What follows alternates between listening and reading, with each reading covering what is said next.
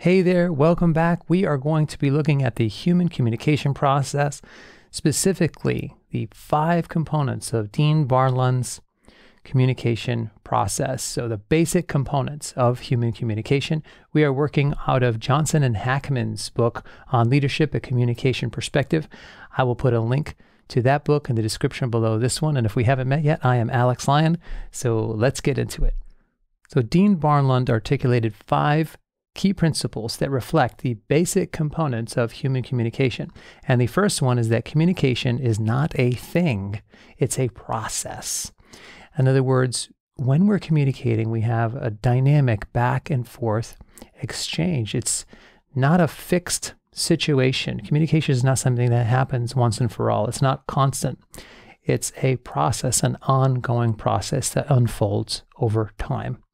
Number 2, communication is not linear. It is circular.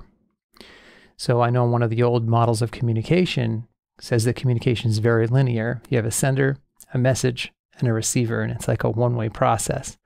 But Barnlund and a lot of other people ended up saying, you know, we are both simultaneously senders and receivers. You're always sending and receiving messages, even if it's just nonverbal feedback. There's a circular process that's constantly going when we are interacting with other people. Number 3, communication is complex. In other words, it involves the negotiation of shared interpretations and shared understandings. In fact, they say that anytime we are interacting with another person, there are 6 people really involved. Now, that's not an actual 6 people, but think about it this way. Let's say you and another person are talking. It's a one-on-one conversation.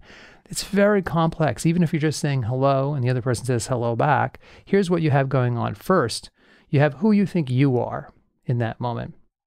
Second, you have who you think the other person is in that exchange.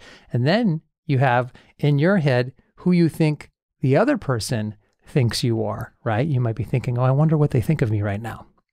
And the same is true, multiply that by 2. So the other person has those same 3 things going on in that same exact moment. Who the other person thinks they are, who they think you are, and who the other person thinks that you think they are. So that's why when you first meet somebody, there's a lot going on, even though it's a very basic exchange. There's not a ton of information going back and forth, but there's a lot of complicated processes going on in our brains. So I think that this principle that communication is complex makes a lot of sense to me. And number 4, communication is irreversible. You can't take back something you said. Not really. Sometimes you will hear in movies, at least, they will say, the judge will say, disregard that last statement. You know, if the lawyer asks something they're not supposed to ask, disregard that, delete that from the record. It's like, come on, can you really do that? I mean, once the thing has been said, people have heard it. You can't just erase your memory.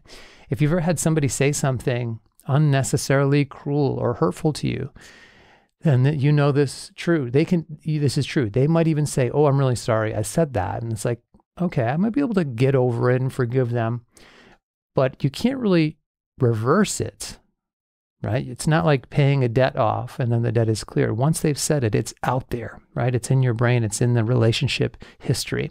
And number 5, communication involves the total personality. So a message cannot be viewed separately from the person. It matters who said it in the first place. Communication is more than the set of behaviors that we're giving off. It shapes how we view ourselves and how we view others. So you can't really separate the communication from the person completely. So those are Dean Barnlund's 5 basic components of communication. Question of the day, which of these do you find most interesting or applicable to your life? I would love to hear your comments on that in the description below this video. And I look forward to reading those comments. So thanks, and I will see you soon.